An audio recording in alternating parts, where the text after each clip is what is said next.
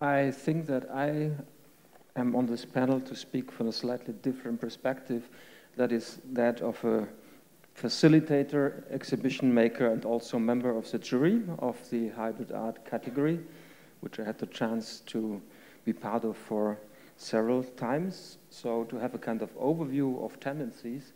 And I would like probably to pick one, and it's not coincidence maybe that the symposium also happens in this room with Gilberto Esparza's piece just behind us, because there might be a kind of particular form of artwork that we have been witnessing that they are increasing incredibly in numbers.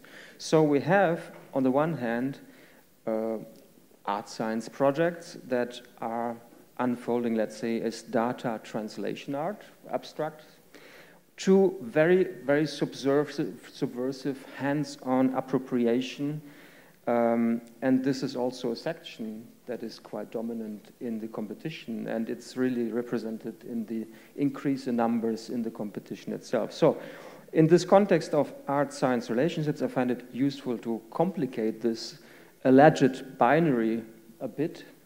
And I'm wondering, for example, why it is nearly always self-understood when referring to so-called art science paradigms that one meets the natural and the engineering science and not the social and the economic science, not the humanities, the Geisteswissenschaften in the literal sense of the term, and which indeed include, for example, the philosophy of science and technology in the humanities.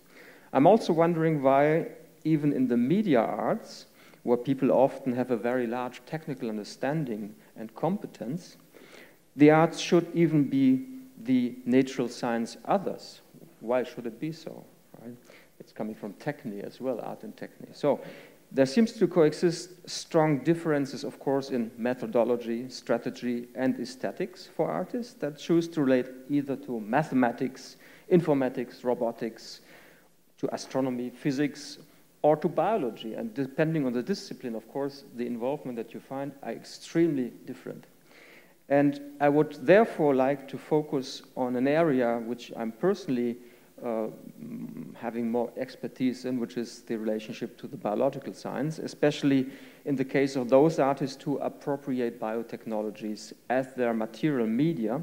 And we find there very, very antagonistic motivations.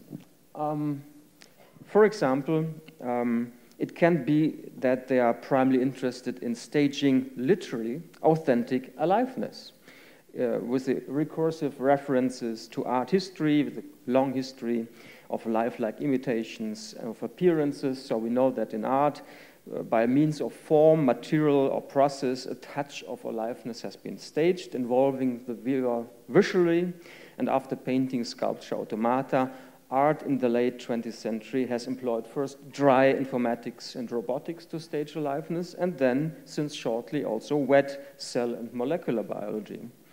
And second, we can also find in this section artists with hands-on practice of the line science who want to question the very cultural, biopolitical, epistemological underpinnings. And beyond illustration or visualization of scientific results, they interrogate these experimental systems that form hybrid epistemic things. So I want to say that beyond theory and the researcher's own agency, then these epistemic objects are made up as well by the social structures of the lab, the material arrangements of the model organisms, the instruments, in short, by the contemporary technologies and media. And it is at this latter level that art and science most often share things together, even if the motivations are different.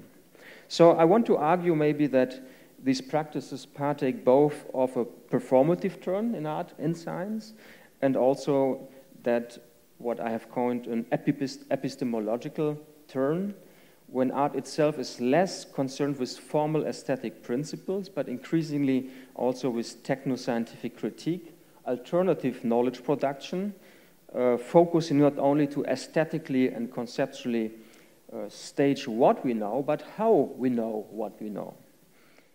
And by which the biotechnological media themselves become necessary to be read and analyzed, and that they become entirely part of the aesthetic object as such. So with this trend that we have of artistic research or research creation, like the Canadians call it, programs of artists in the labs, we also see an inflation of labs in the art spaces, of course, and setups that are intended not to conduct scientific experiments as such, but also to stretch the notion to the lab, to the degree of a very extreme pervasiveness. So Bruno Latour has argued that the lab has extended its wall to the whole planet now, so much that within this world of hybrid causality, where natural and cultural forces cannot be distinguished anymore, that, of course, artists become perforce white coats who stage atmospheric phenomena on the macro scale and biological systems on the micro scale. So, however, and I want to slip to a slide here because I find this taxonomy quite interesting, you can do all in its contrary in a lab. And Oren Katz from Symbiotica has pointed to the vagueness of the term of the lab. In an artist, even a life science lab, can have extremely different attitudes, from the pure illustrator, a hands-on, an onlooker, appropriator, or somebody who's just ordering model organisms on the internet and reconceptualizes them. So what you do in artists in the labs, it's a whole different bargain, right? So to illustrate that, just some very short positions here. Here we have a very visual live tissue culture installation called Victimless Leather, by which Oren Katz and Yorat Zur effectively carry out hands-on co-culturing of human and animal cells over a polymer scaffold and to produce a miniature garment. But we have to ask, of course, is it really victimless, like the title says? And we only have to read the medium. Here also the medium is a message. Here it's not the satellite, but it's a growth medium. And only if you know that the growth medium, in fact, contains fetal calf serum, you need to read the media to find out epistemologically that it's actually not victimless, because you have to have victims to make the media, right? Or in this example, let's say that we had a show with these artists earlier this year in Berlin. For Sterile, Revital Cohen and Thür van Baalen have asked Japanese biologists at Tsuro Yamaha to produce goldfish for them that are engineered to hatch without reproductive organs, for in addition of 45 to cope with the white cube talk.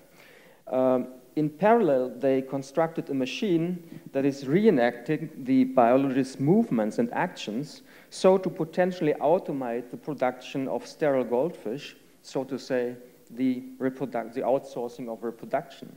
So which of Oren Katz's categories would this fall into, right? What is involvement of the scientist and so on? Very different. In Adam Brown's piece, not the one that is here, but it's very similar to that, Adam Brown's piece that he is presenting here at the center here. In this installation, Origins of Life, we have the case of a poetic aesthetization of a known scientific experiments, of the Miller-Urey experiments, which is reenacted in manifold variations to try finding unpredictable, alternative, complementary results to those described in scientific literature.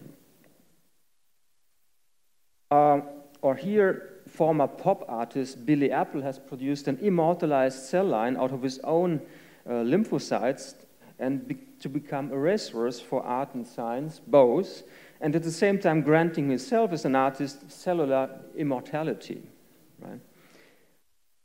In the case of Paul Vanus, these live biotech installations that you probably know, especially the latent figure protocol, he destabilizes the idea that we have from the so-called genetic fingerprint. So from the mindset of a politically motivated media tactical artist, he deconstructs the very notion of what a DNA fingerprint might be, which precisely is not an imprint. It's a trace of the body by which has been manipulated through lab processes and which doesn't need to come from the finger at all. So here he's producing figurative images from a known DNA sample instead of an abstract pattern from an unknown DNA sample. So he can construct the motifs such as ID, the copyright symbol, crossbones, and so on. And by teaching each lane of the gel as a row of pixels composed by DNA fragments. So hence materializing also the eternal chicken and egg question in how far scientific results are determined by the technical models of production and representation. So Vanus, in fact, is doing applied STS. He makes transparent and sets all the biotechnological and non-human agency in place. So I just wanted to conclude with this example, because it's a good example also for this kind of misunderstanding. I'm not sure that there's a dichotomy between art and science, and I'm reluctant to think of these manifold practices simply as art-science overlappings. Indeed, in the vein of P.C. Snow's supposedly split two cultures, there seem to be residues in such a binary split in research cultures between the humanities and the natural science, such as very well illustrated by the 1999 scandal of the so-called Sokal affair. Remember that at this time, the two physicists, Sokal and Bricmont, accused postmodern philosophers of abuse of science and its technical terms, just producing vague, fashionable nonsense, imposture intellectuelle, meant to unmask philosophers such as Virilio, Lacan, Kristeva, Latour, Baudrillard, Deleuze, Guattari, and their alleged superficial erudition when using concepts beyond their competence, such as entropy, Gödel's incompleteness theorem, quantum physics, and so on. But we also have to remember, and this is interesting, that in the following bitter debates, the French philosophers and sociologists of science shot back and claimed this conceptual freedom to appropriate, and blamed the authors of the pamphlet themselves for not paying attention to the fluidity of shifting metaphors that are often also used literally and uncritically by the natural scientists themselves. So, as a conclusion, I would say that beyond visualization, sonification, data translation, these kind of works also have to be analyzed precisely on the basis of the shared artistic and scientific media themselves with their respective epistemic nexuses. So my own curatorial preference, then also as a practitioner, includes what I call the praise for fruitful misunderstanding that is grounded in the different uses, the different methodologies, motivations, despite the very shared media. So hopefully we can discuss that a bit. Thank you.